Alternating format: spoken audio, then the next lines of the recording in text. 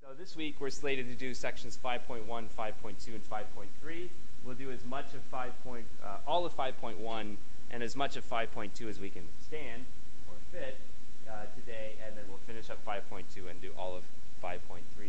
We're going to look at a totally new problem in calculus, not new to the universe, but new to us. We've been focusing a lot on the question of finding the slope of the line tangent to a curve, and now we're going to change focus and look instead on the idea of finding areas of regions. Analogous to that computation, it turns out, is finding the distance something travels from its velocity.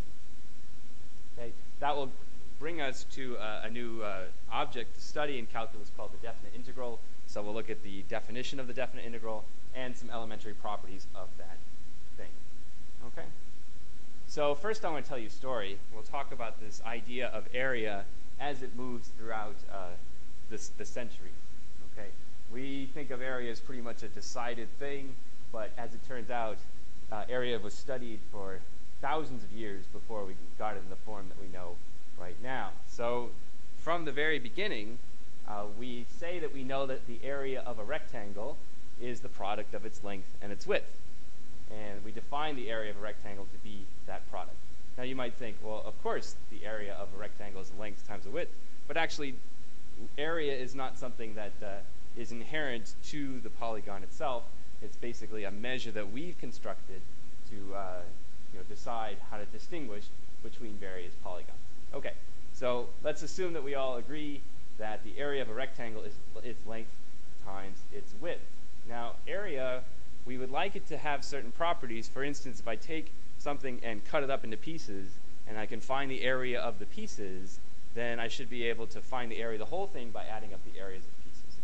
So area should have some kind of additivity property to it. And if we agree on that, then we can do things like find areas of parallelograms. How would we do that? Well, notice if you take this parallelogram and cut off the triangle at the end, then you can glue that triangle onto the other end, and what we have is a rectangle. Okay? And we haven't changed the area because we cut off one piece and we moved it over to the other side. So the area of the parallelogram should be equal to the area of the trapezoid plus the area of the triangle. But if we put the triangle on the other side of the trapezoid, we see we have a rectangle. So the area of the parallelogram is the area of this rectangle. And what's the area of the rectangle? Well, it's got a base and it's got a height, and so its area is the product of the base and the height. Okay, so we started from the idea of area of a rectangle, and from that we moved to the parallelogram.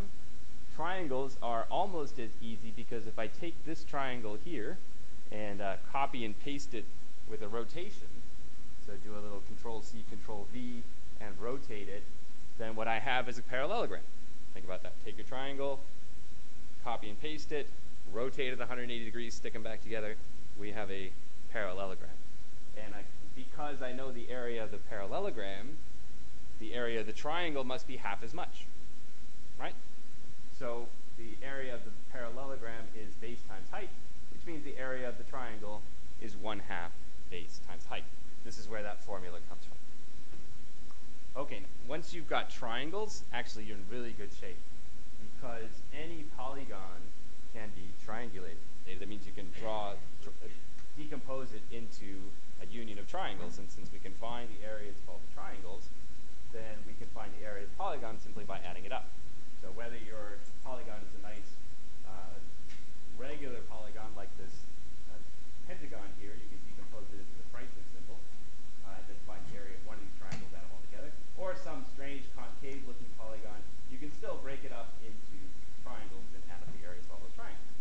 So as far as areas of polygons, we are all set because this pretty much ends the story. It can be triangulated.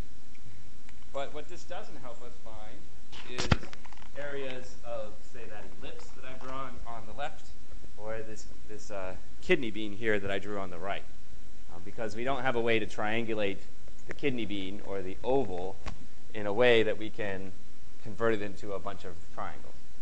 Okay, there's always going to be some curved part here which won't be decomposable into triangles.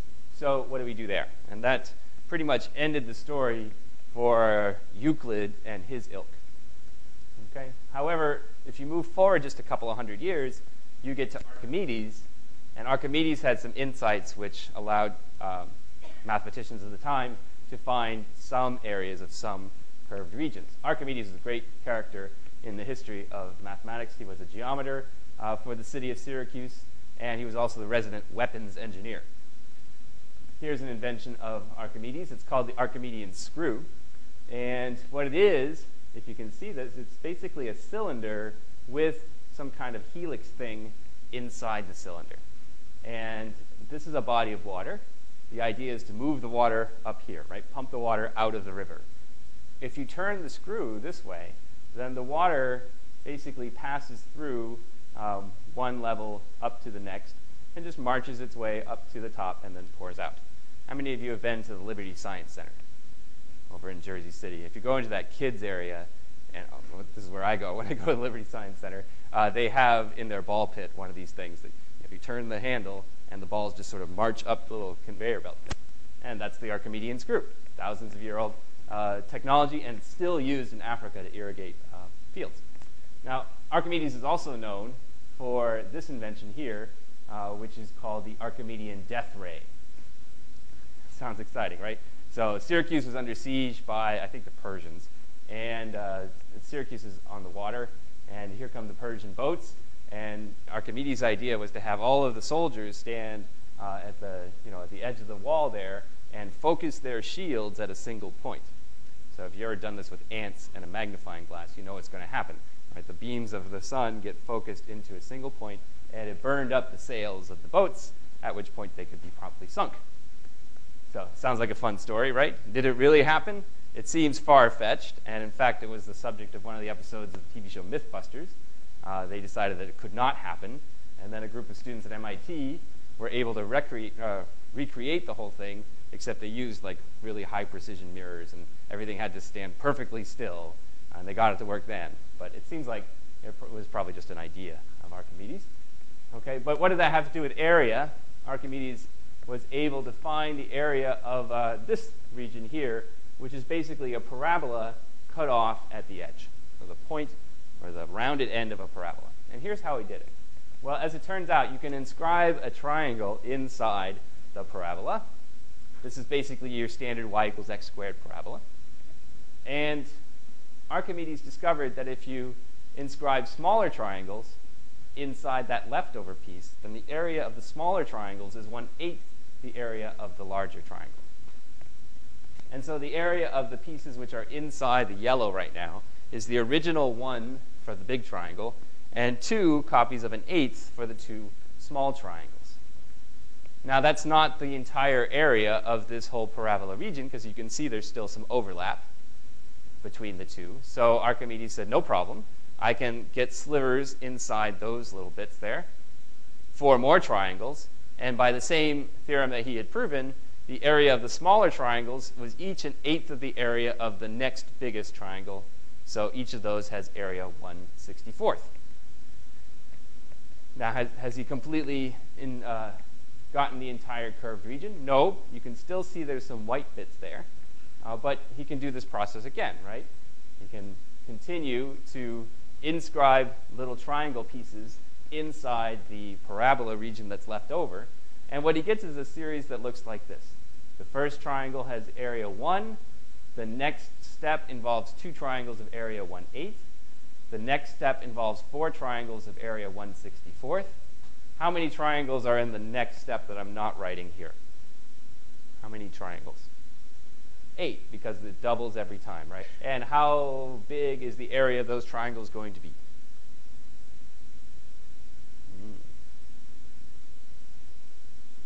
Well, if you look at the area, we go from 1 to 1/8 to 1/64.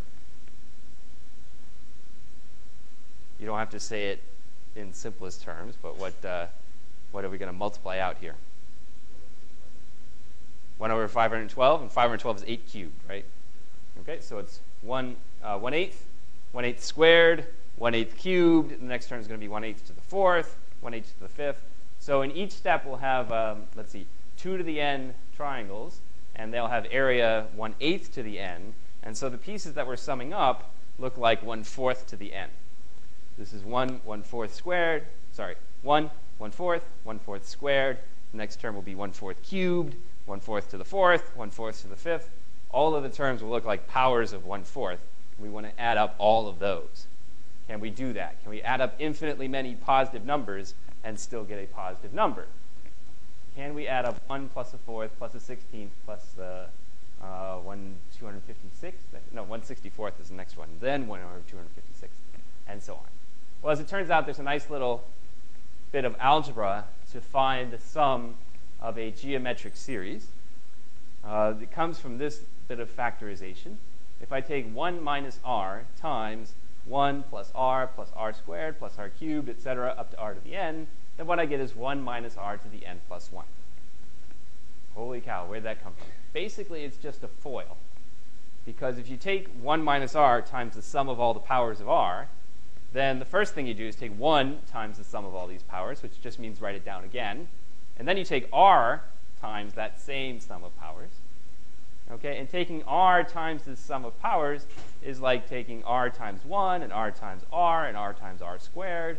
In other words, r plus r squared plus r cubed, etc., up to, and then we get one more power of r. So what happens when you take 1 plus r squared, etc., up to r to the n, and subtract r plus r squared plus r cubed, etc., up to r to the n plus 1? Well, the 1 here stays, but the r here cancels with this r, and the r squared cancels with this r squared.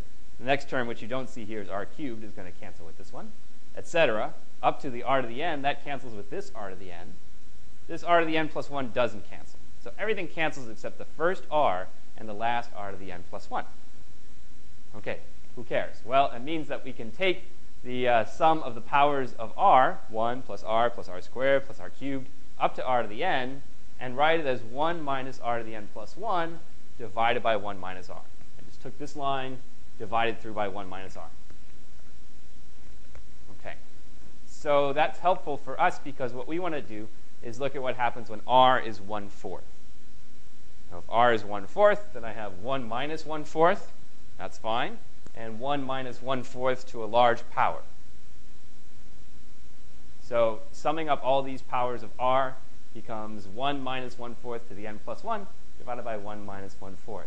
Now, what happens to 1/4 to the n plus 1 as n gets larger and larger and larger? What happens to 1? It gets smaller and smaller, right? We're taking larger and larger powers of a number which is smaller. Okay? So that numerator is going to go to just 1. The denominator doesn't depend on n. It's just the constant 3/4. And so in the limit, this sequence of partial sums of the powers of 1/4 tends to 4/3. Okay? So Archimedes used this to show that the area of that region inside the parabola was equal to 4/3. Okay? This is good news for Archimedes and his friends because they were Pythagoreans and they believed that rational numbers were superior to irrational numbers. They were really dismayed that the area of a circle was not a rational number, but they got some satisfaction out of the fact that the area of a parabola was a rational number. Okay? So Archimedes and the people who were doing the same kind of thing called this method the method of exhaustion. And not because we're tired after looking at it, but that we were able to basically account for all of the leftover area if we would simply take enough steps in the iteration. Okay? So that's Archimedes' contribution to the study of area. The end of Archimedes came when the Persians finally did overrun the city. Archimedes was sitting on the beach doing his math. You know, back in that day, they didn't even have chalkboards, let alone fancy PowerPoint presentations. So he was scribbling in the sand, doing a little math, and the soldier came up to him and said, "What are you doing?" And he said, "Hey, you're standing in my drawing," and the soldier killed him. That was the end of one of the great minds in Greek math. Not before he solved this problem, though. Okay, so let's fast forward a couple, about 1,500 years now, and let's look at Cavalieri. Cavalieri is an Italian mathematician, basically Renaissance era, and he looked at this area problem from a different perspective. You see, in between Archimedes and Cavalieri, you have Descartes, and Descartes' contribution to geometry was to think about the coordinate axes, right? And after Descartes, we can say, all right, the parabola is the graph of y equals x squared. Archimedes didn't know what a graph was, but Cavalieri did.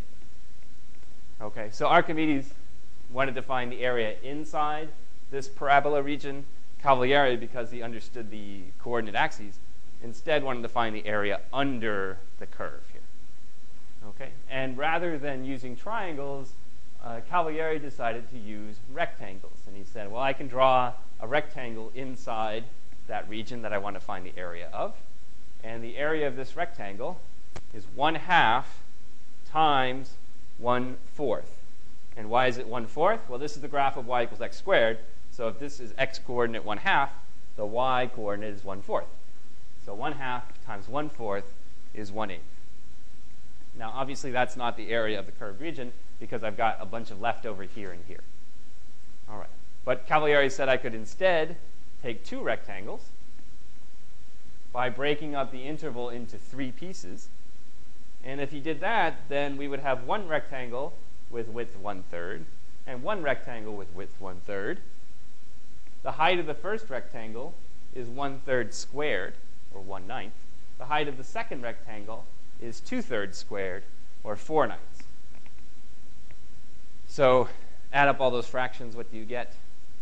We have 1/3 times 1/9 plus 1/3 times 4/9. That is 5/27. And 1/3 times 1/9 is 1/27. 1/3 times 4/9 is 4/27. They sum up to 5/27. Okay, now do we have the entire curved region? Obviously not. There's still some overlap. To get a little bit better, Cavalieri said I can divide the interval up into 4 pieces. Okay, and take 3 rectangles. Each of those rectangles has what for a width? 1/4, because we go from 1/4 to 2/4, and from 2/4 to 3/4, and from 3/4 to 4/4. And what are the heights of these rectangles? Well, we are taking heights from the graph of the function. So this is x coordinate 1/4, which means that its height is 1/4 squared. This is x coordinate 1/2, or 2/4, so its height is 2/4 squared. This is the x coordinate 3/4, so its height is 3/4 squared. So it's 1/16 times 1/4 plus 4/16, or 1/4 times 1/4 plus 9/16 times 1/4. And if you add up all those, what you get is 14/64. So are you with me? What's his next step? Well, he said, no problem. 4 was not a big deal. Let me do 5 now. So divide up the interval 0 to 1 into 5 pieces. Each one is 1/5 wide. So each rectangle here, we've got 4 of them, will have a width of 1/5. And what are the heights going to be now? What's the height of the first rectangle? 1/25. And the height of the second rectangle? 4/25, because it's 2/5 squared. 9/25, 16/25, and then we're done, right? So if we add up 1/120, this is 1/5 times 1/25, right? So 1/125 plus 4/125 plus 9/125 plus 16/125 equals 30/125. Okay, now is there a pattern emerging in these numbers that we've seen so far? Any pattern you can recognize between L2, L3, L4, and L5 that could be continued in general? If I were to tell you a certain number of rectangles, could you come up with this fraction here? Yeah?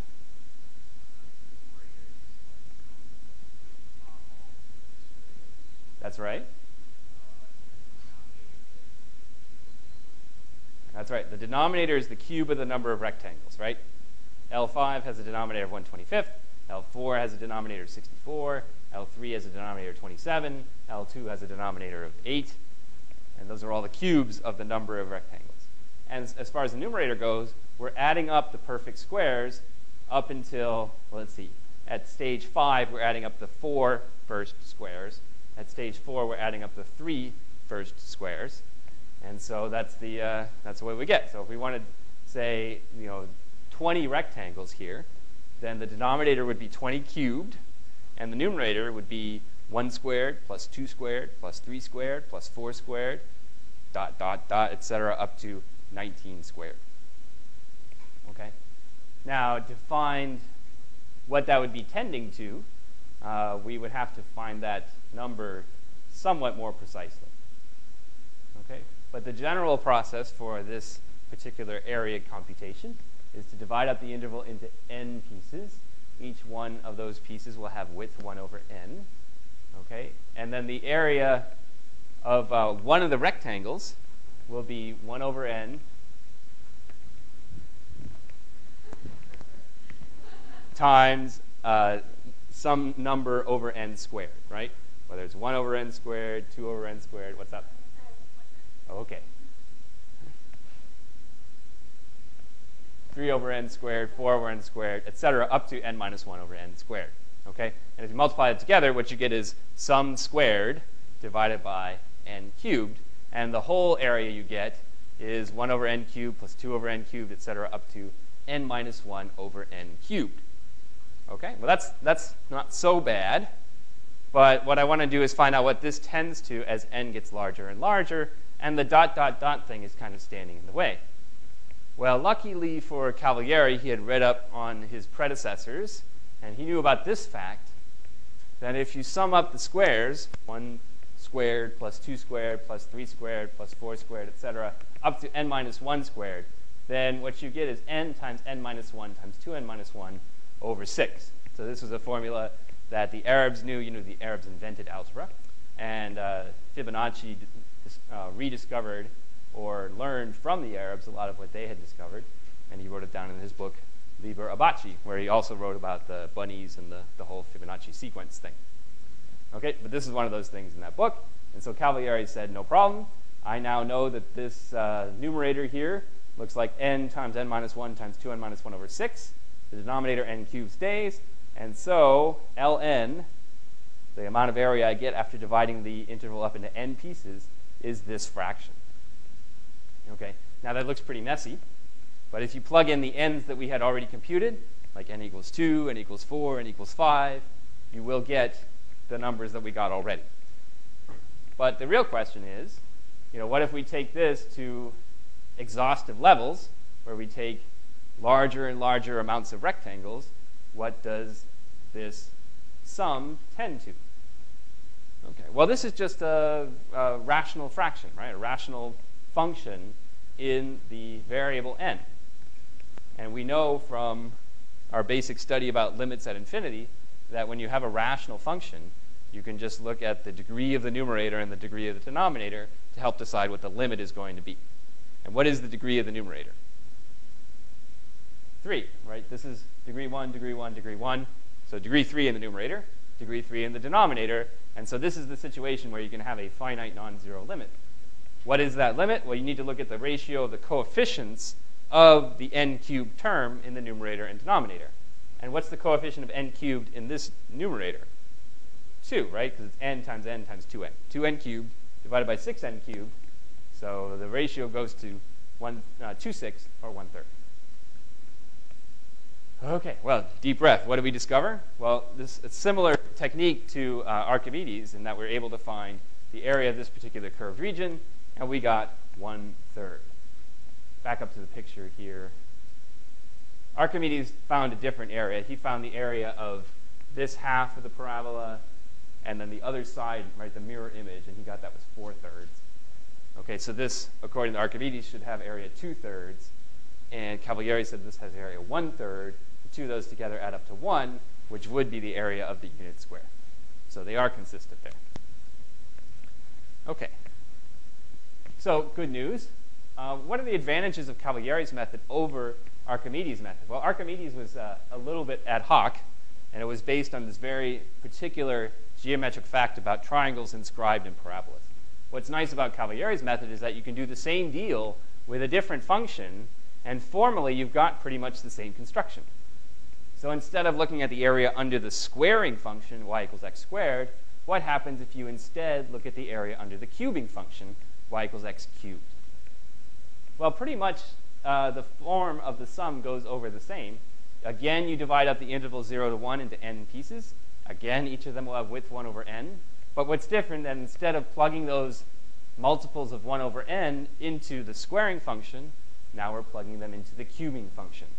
So ln would be 1 over n times 1 over n quantity cubed plus 2 over n quantity cubed plus 3 over n quantity cubed, all the way up to n minus 1 over n quantity cubed.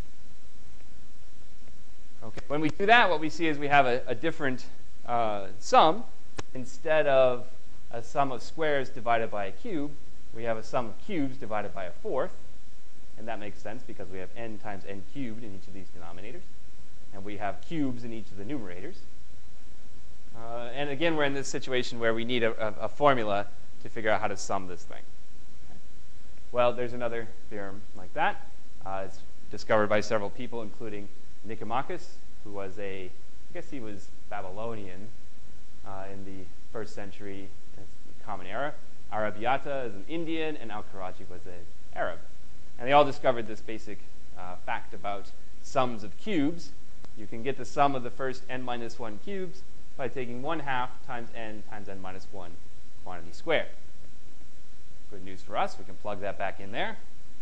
This is n squared, n times n minus 1 quantity squared divided by 2 squared. Okay, and that is the thing that we would like to find the limit of as n gets larger and larger. What's the degree of the numerator? 4, right? Because it's a square times a square, so it's 4th power. And the coefficient of n to the 4th in the numerator is just 1. The denominator is also 4th degree. Its coefficient is 4. And so the ratio tends to 1/4 as n goes to infinity. Okay, so Cavalieri's method is showing some strength because it can be used for other kinds of functions. Now, one argument you might make against Cavalieri's method is that it was sort of biased to pick these rectangles that were underneath the curve by taking the left-hand endpoint and plugging into the function. What if instead you plugged in the right-hand endpoint to the function, took that to be the height of the rectangle? Obviously, you get something which is a little bit more than the area under the curve. But what's interesting is that you don't get a different answer in the limit. Because if you do the construction, instead of summing up the first n minus 1 cubes, you end up summing up the first n cubes. Okay, slightly different formula here, but it's still a 4th degree polynomial with leading coefficient 1. And the denominator is still going to be 4 into the 4th, and so the limit still ends up being 1/4. Okay, so whether you choose left-hand endpoints and underlapping area, or right-hand endpoints and overlapping area, in the limit we get the same amount of area. And this is, Cavalieri discovered that as well. Okay. So how does this technique work in general? Well, basically we start with the idea of some function defined on an interval a to b. And for now we'll assume that it's a non-negative function. Okay, and the problem is to find the area, as we say now, under the curve.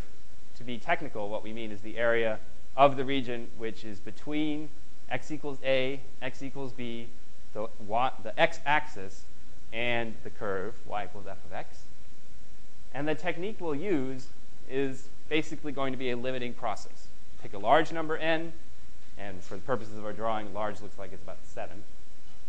Okay, divide up the interval a to b into n pieces. If all those pieces have the same width, then the width between them is just the width of the interval divided by the number of pieces. Once we do that, we just mark off pieces that wide from the beginning to the end. So x0 will be another word for a. x1 will be delta x plus a. x2 will be 2 times delta x plus a. And x3 will be 3 times delta x plus b, plus a, all the way down.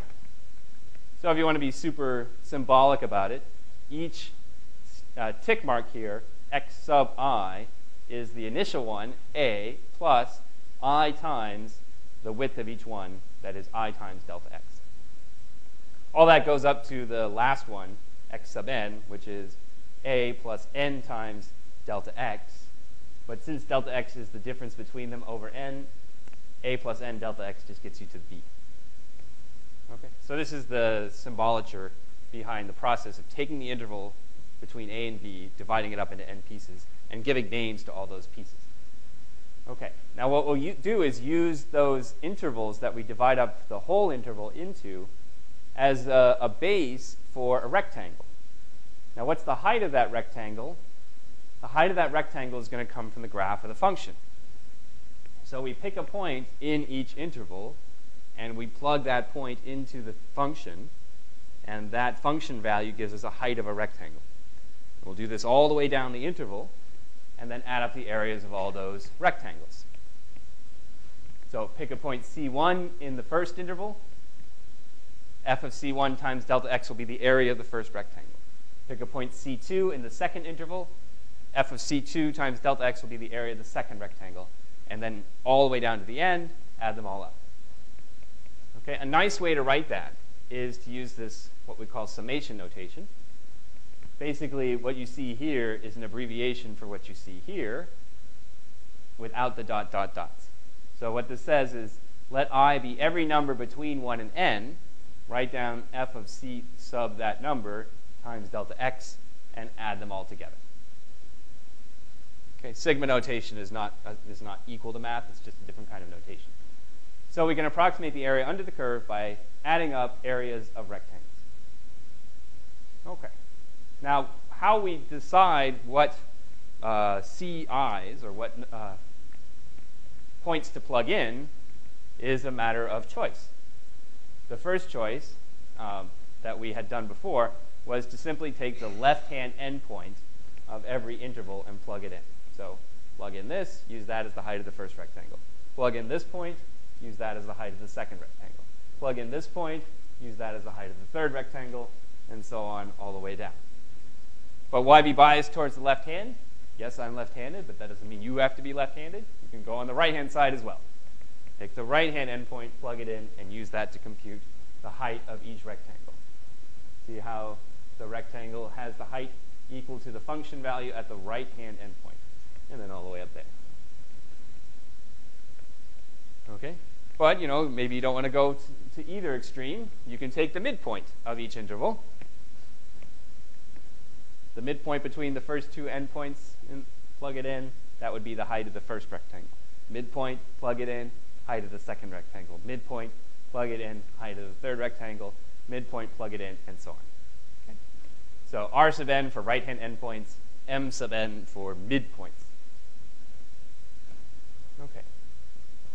Take a look at the amount of error that we get when we plug in left-hand endpoints, right-hand endpoints, and midpoints. What do you see in particular about, just on this first interval, the difference between left, right, and middle? Just looking at the first one. Left, right, middle. Left, right, middle. Okay. Is any of these bigger than the area under the curve? Right's bigger. Left, smaller. And what about middle? Just about right? It's hard to tell. But what we do see is that there's some overlap here and some underlap here. And so we get a little bit of cancellation. We get some errors going in the opposite direction here.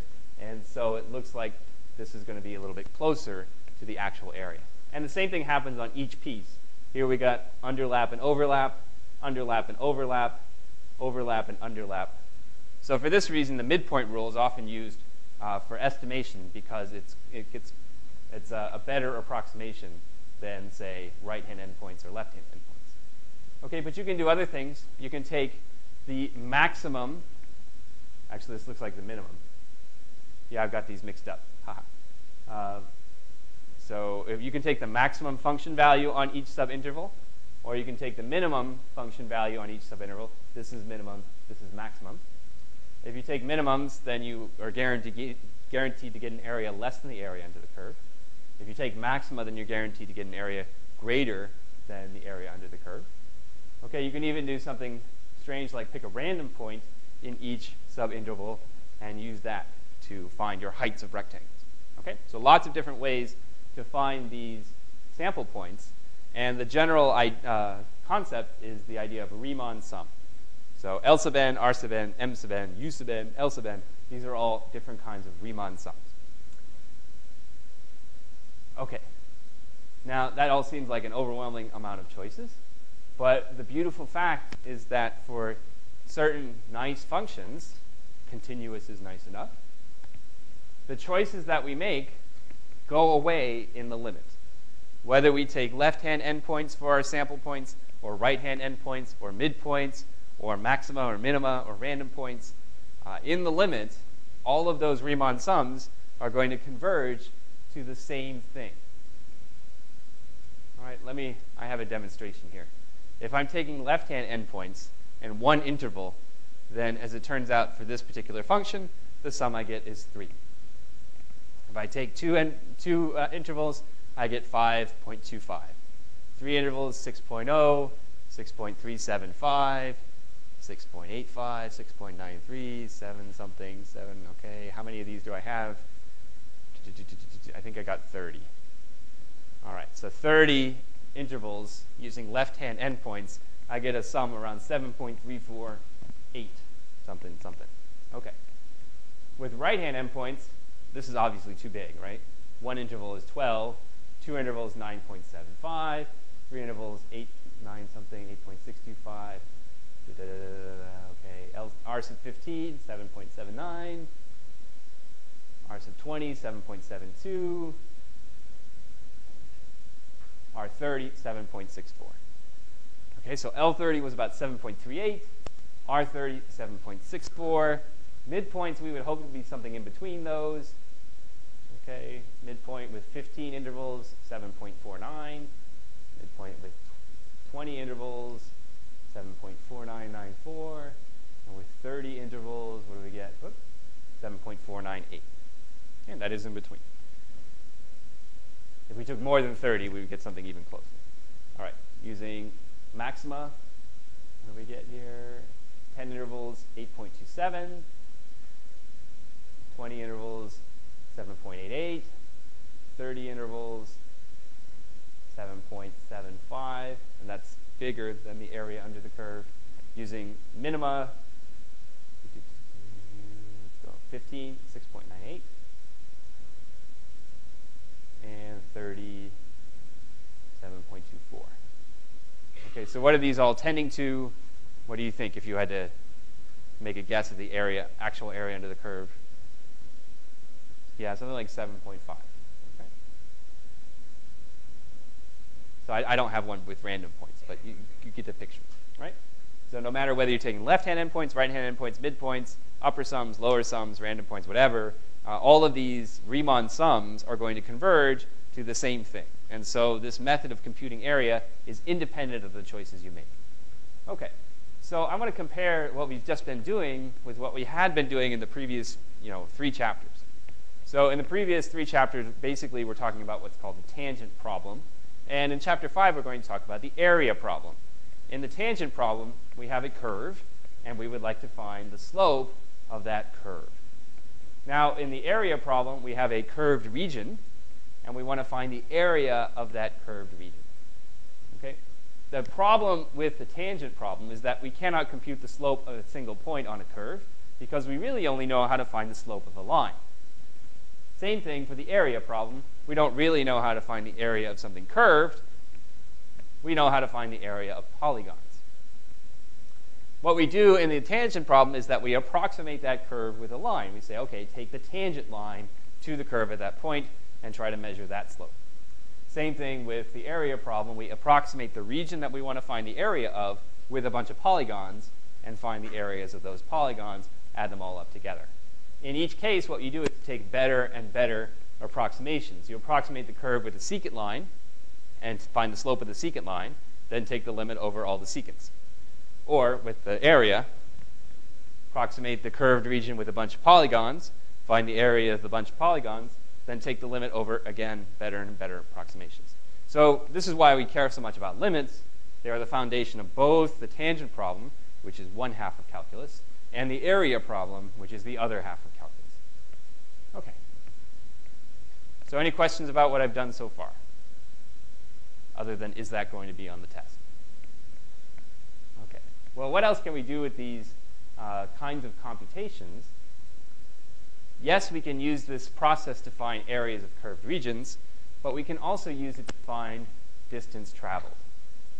The analogy is that of a rectangle, area is length times width. For distance traveled, rate is distance divided by time. right? So distance is rate times time. So if you travel at a constant rate for a certain amount of time, you know how far you've traveled by multiplying those things together. Now, if your rate is not constant, then you can't just take rate times time. What you have to do is break up time into pieces and approximate the rate on each piece with a constant rate. So again, you can do the same thing. And we sort of foreshadowed this last week when we looked at dead reckoning, where you can compute distance traveled based on velocity. Right? I won't tell you the whole story again, but remember that this column here is a measurement of speed, and this column here is a measurement of direction. And from those two informations, you can basically find the amount traveled over this interval, the amount traveled over this interval, this interval, this interval, and add them all up. Okay? As an example, let's take a look here. We have a sailing ship cruising back and forth along a channel in a straight line. We have to be a little bit simpler than the real world of sailing because we only have one variable. So our ship is just going to go back and forth like this. Okay. At noon, the ship's position and velocity are recorded, but shortly thereafter, a storm blows in, and position is impossible to measure. So instead, they measure velocity, as they usually do, recorded at 30-minute intervals. So here are the measurements that they took. At 12 noon, they discovered they were going 4 knots in the easterly direction. At 12:30, they were going 8 knots in the easterly direction. At 1 o'clock, they're going 12 knots in the easterly direction. At 1:30, 6 knots in the easterly direction. At 2 o'clock, 4 knots in the westerly direction. Okay, so they've changed direction. 2:30, 3 knots west. 3 o'clock, 3 knots east. 3:30, 5 knots east. And 4 o'clock, 9 knots east. So the question is, estimate the ship's position at 4 o'clock.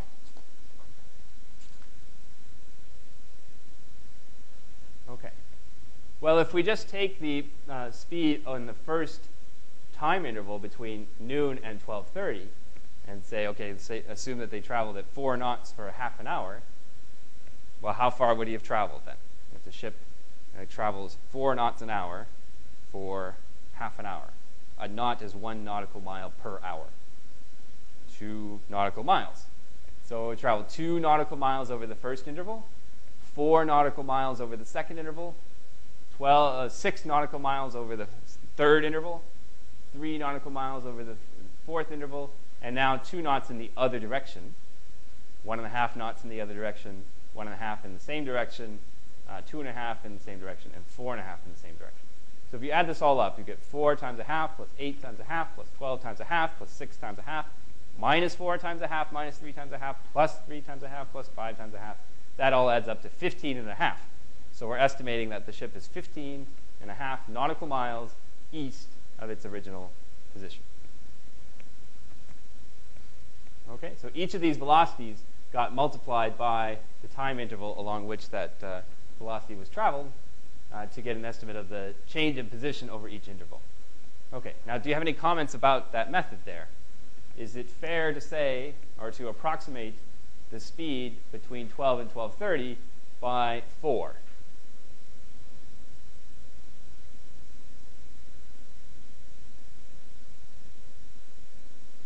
Is it fair? Why not?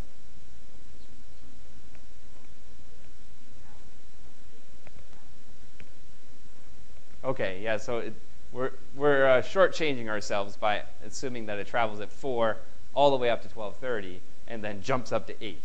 It's probably increasing continuously, or it's definitely changing continuously between 12 o'clock and 12:30. So another estimate you could make would be to assume that it travels at 8 knots for the entire interval, 12 to 12:30, or you could split the difference and say maybe it travels something like 6 knots on the interval 12 to 12:30. Well, these are all different kinds of Riemann sums. The one that we're doing here is left-hand endpoints. We could also do right-hand endpoints, or we could average them, and we get something called the trapezoidal rule. But in any case, if we had more data, we could get a better estimate no matter what, right?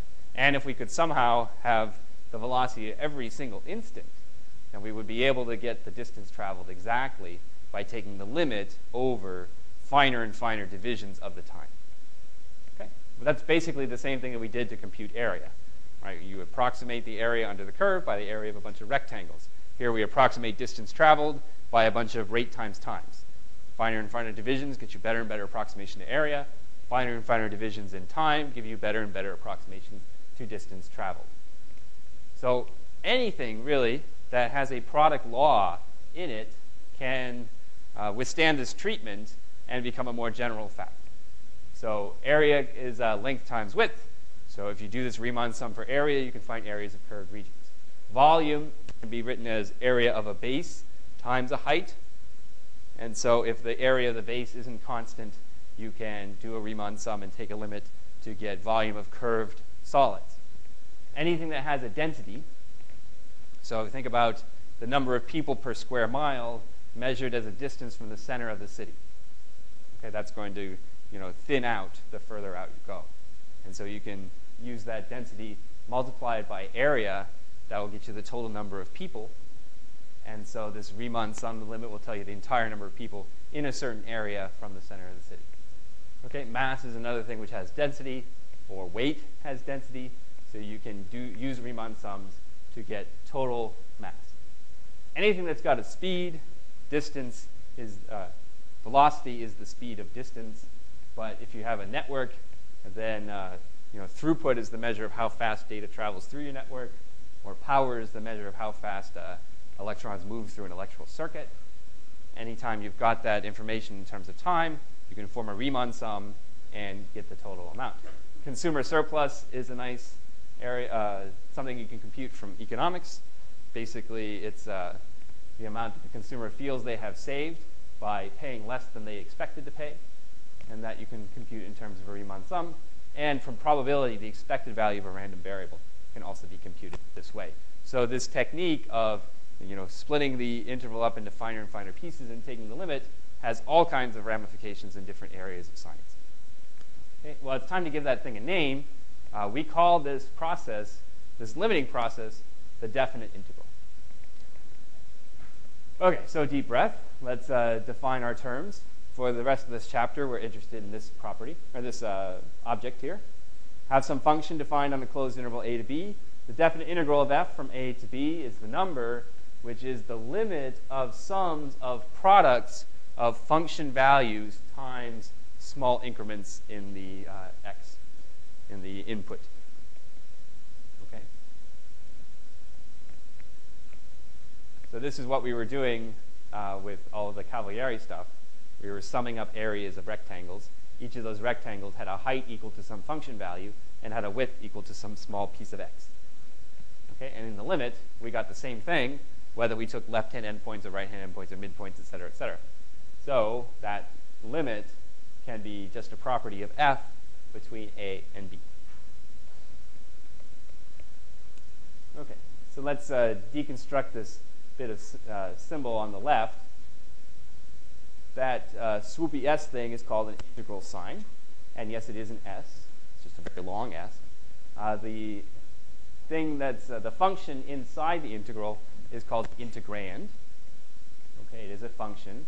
The limits of integration are basically the subscript and the superscript on the swoopy s integral sign. So the one on the bottom is called the lower limit. The one on the top is called the upper limit. And this dx is really sort of a strange thing. But one way to think about it is it's the other part of the integral. An integral has to start with an integral sign and end with a d something. And it indicates what variable you're integrating with respect to. If you have a function of x and you want to integrate it over x, then you put a dx on the right-hand side. If you have a function of y and you want to integrate it over y, then it would be dy instead. Okay, so it's basically it's the other half of the integral sign. And yes, it is important. Without that dx, you're really not sure what's being integrated here. Okay, and this process of computing an integral is sometimes called integration. In computer science, they call it quadrature because they're special, because they distinguish integration for something else. Okay. Now, what's supposed to be nice about this is that the sigma is the Greek letter s. Okay, and we're summing up a bunch of areas of finite rectangles. They have some height and they have some, and we let the width of those rectangles get smaller and smaller. What we get is a German s, where the function values are still plugged in here, And now this width is not a finite width, but an infinitesimal width. Okay? I say German because this was Leibniz notation as well. He invented the integral sign and used this dx to mean basically sum of infinite number of rectangles, each of those rectangles infinitely small. Okay, and he was able to wrap his head around that kind of logical gymnastics. Okay, so that's the basic idea. It's again, it's a limiting process, just like the derivative. And what we have shown, based on what we computed earlier, is that for any continuous function, even if it has finitely many jump discontinuities, then the integral does exist. And we can compute it any way we like, whether it's left hand, right hand, or midpoint rules. So as an example, let's compute the area between area under the curve from 0 to 3 of the function x. Okay, so we're going to use a Riemann sum here. So for a Riemann sum, we need a delta x. For a delta x, we need an n. So whatever n is, delta x will be 3 over n. Why 3? Because this interval is 3 wide. It goes from 0 to 3. Okay, then for each I between 0 and n, the ith mark in between is just 3 over n times that number I. Okay, we'll use left-hand endpoints. Actually, these are right-hand endpoints here. We'll plug in x c sub I equals x sub I. So the integral will be equal to the limit of the right-hand rule Riemann sums. Right-hand rule Riemann sums can be written as f of x sub I times delta x, sum from I equals 1 to n. Limit of that as n goes to infinity. Now the function is just x. Okay, so f of x of I is x of I, and x of I is 3i over n. So once we get rid of the function, what we have is sum from I equals 1 to n, 3i over n times 3 over n. Okay, the n's here do not figure in the sum. The sum is over I. And the 3's here also do not figure in the sum. So we can pull them all out. And we get 9 over n squared times the sum from I equals 1 to n of I. What's that summation mean? Think about 1 plus 2 plus 3 plus 4 plus 5 up to some large number n. That's what that is. And there's a formula for that. It's n times n plus 1 over 2. So I want the limit as n goes to infinity of 9 times n plus n times n plus 1 over 2 divided by n squared. Rational function, degree of the numerator is 2, degree of the denominator is 2, so we would hope to have a limit. The coefficient of the numerator, the n squared term in the numerator is 9. The coefficient of the n squared term in the denominator is 2, and so it converges to 9 halves. This stuff goes to 1. And so we get that the area under the graph of the function y equals x between 0 and 3 is 9 halves. Is there another way to do that?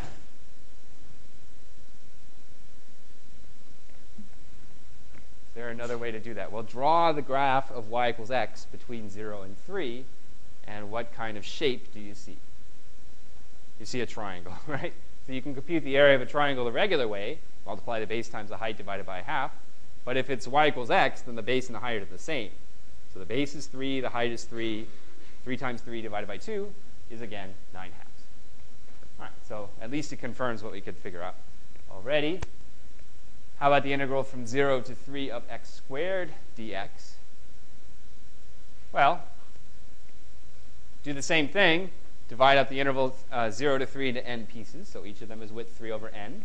And if we were going to mark off 0, 1 through up to n of them, each one is, the one at index I is I times 3 over n. Again, we'll do right-hand rule Riemann sums. Again, each of those is written as, whoops, that's a typo. This should be n goes to infinity.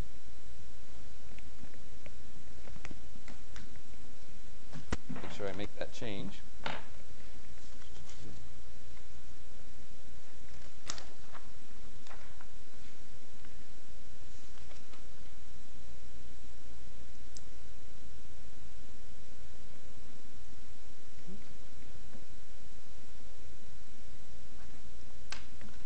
Okay, f of x sub I is x sub I squared, and each x sub I is 3i over n. So when we multiply this all out, we have 3 squared times 3, 9 squared n squared times n. None of that has anything to do with I, so we can pull it out. And we get 27 over n cubed times the sum of the squares. And that was a formula we'd already looked up before. It's n times n plus 1 times 2n plus 1 over 6. Okay. And that's what we want the limit of as n goes to infinity. Well, let's look at the degree of the numerator. It's 3. The degree of the denominator is 3. So we can take the coefficient of n cubed in the numerator divided by the coefficient of n cubed in the denominator. But what's the coefficient of n cubed in the numerator? We have n times 2n. That would be 2n cubed divided by 6n cubed. And so the limit is 27 times 2 divided by 6, or 27 thirds, which is 9. Okay. Questions about that one? Go ahead.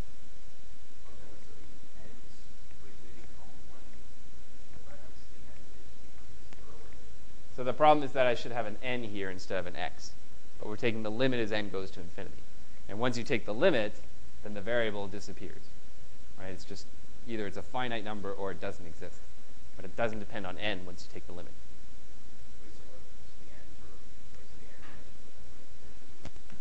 Mm-hmm.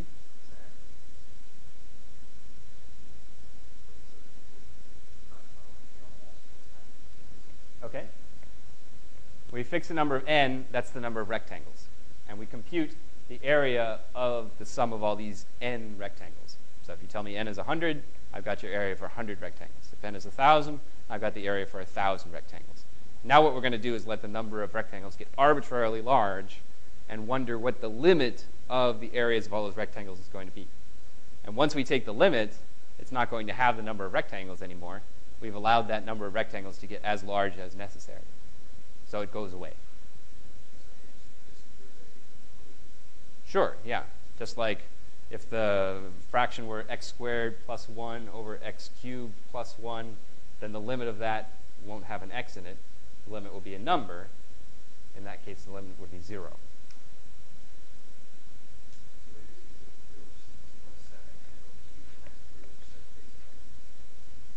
It becomes 27 times 2 divided by 6. The n.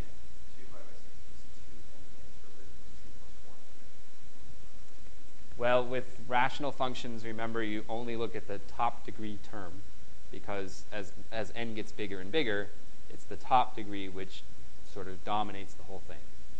So if you were to multiply this all out, it would still be a cubic polynomial, but the first term would be 2n cubed.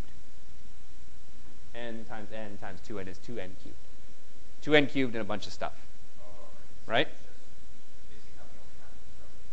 Nothing else matters. And when we divide that by 6n cubed, we get basically 1/3 plus a bunch of stuff which doesn't matter in the limit. Okay? And then that gets multiplied by 27. All right. Good question, because this is a lot of notation to swallow on one day. All right. How about for the cubes? Well, okay, what changes? Basically, you make the same construction, but instead of taking the squared here, we're taking the cubes. So again, what we'll factor out is 3 cubed times 3. That's 3 to the 4th, which is 81. N cubed times n. That's n to the 4th. That stuff doesn't depend on I, so we can factor it out of the summation. What's left over is the sum of I cubes from I equals 1 to n. Look up the formula. If you're wondering where all these formulas are, they're in the textbook. N squared times n plus 1 squared over 4. And here is a polynomial of degree 4 with coefficient 1. Here is a polynomial of degree 4 with coefficient 4. And here's 81. So the limit of this is 1/4. And we multiply it by 81. So what we get is the limit. We get the integral from 0 to 3 of x cubed is 81/4, which is 20.25. Okay. So that's getting pretty repetitive, but you could see it progressing, right? Make the sum, look up the formula, take the limit, bada bing. All right. So let's change gears a little bit and think about how you might, actually, I'm going to skip this one and go to properties. Okay. Oops.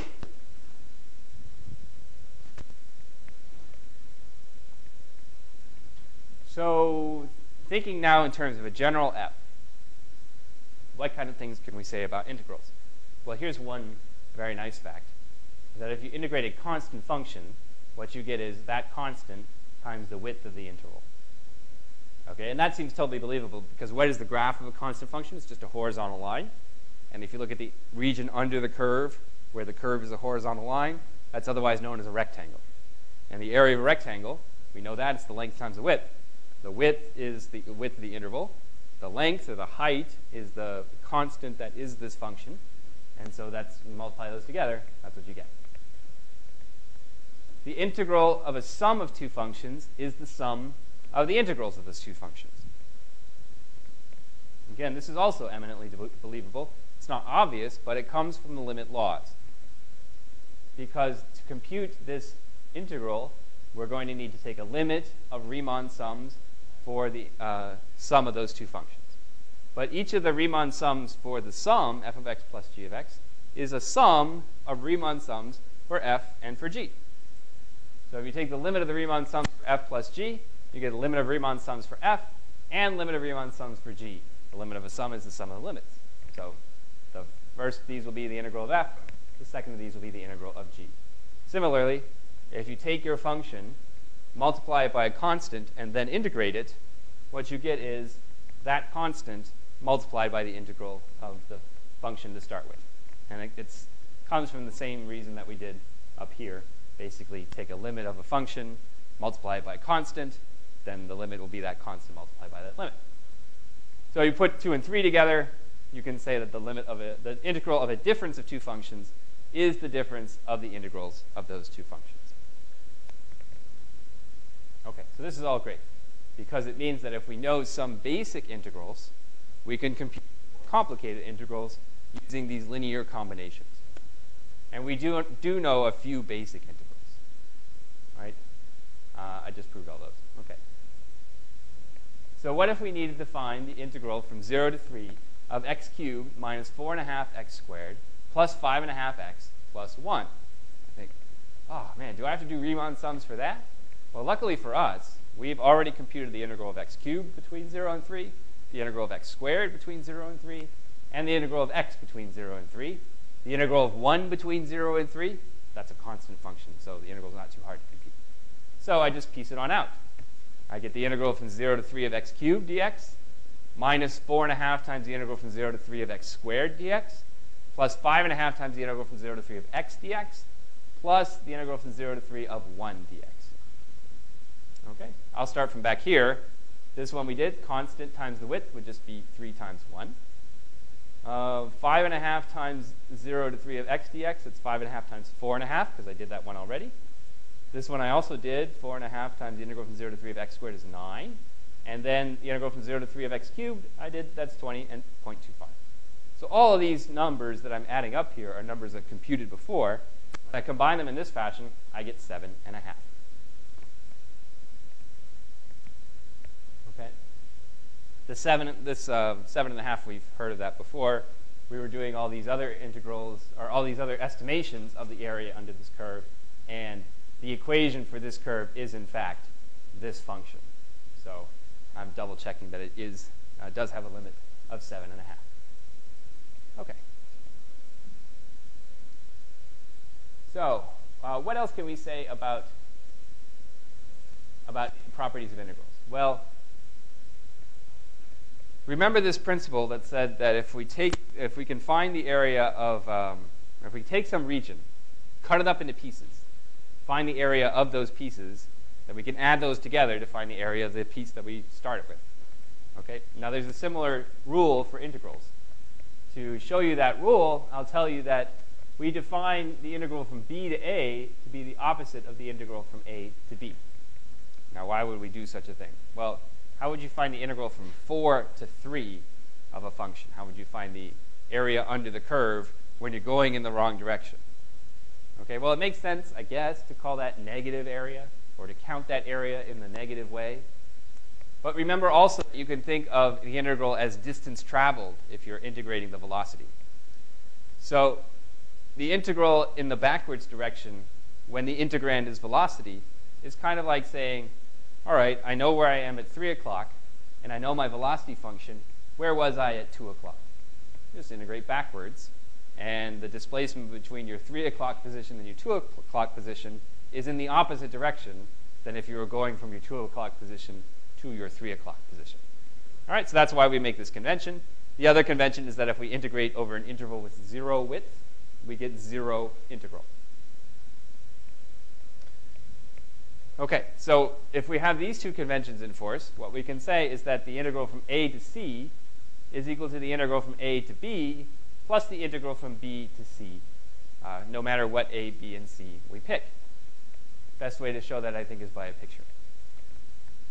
The integral from a to b would be this integral area right here. The integral from b to c would be this area right here. And if I put those two areas together, it seems what I have is equal to the area from a to c.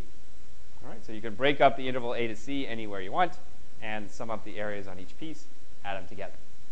On the other hand, if b is larger than c, okay, say it goes a, c, and b, then taking the integral from a to b is this larger area. The integral from b to c is the opposite of the integral from c to b. Okay, so when I add these two together, what I'm doing is taking the larger area and subtracting this big piece. What's left over is the integral from a to c. Okay, so whether b is in between a and c, or b is to the right of c, or b is to the left of a, you can always say that the integral from a to c is the integral from a to b plus the integral from b to c. Okay. So let's say I've got two functions, f and g, and I don't know anything about their equations, but I do know these facts about their integrals. The integral from 0 to 4 of f of x is 4. The integral from 0 to 5 of f of x is 7. The integral from 0 to 5 of g of x is 3. Can I use these facts to find out certain other values of integrals? For instance, can I find the integral from 0 to 5 of twice f of x minus g of x? Can I find the integral from 4 to 5 of f of x? Okay. So just looking at what we learned here about this additive property of the integral and the problem about adding functions and multiplying functions, see if you can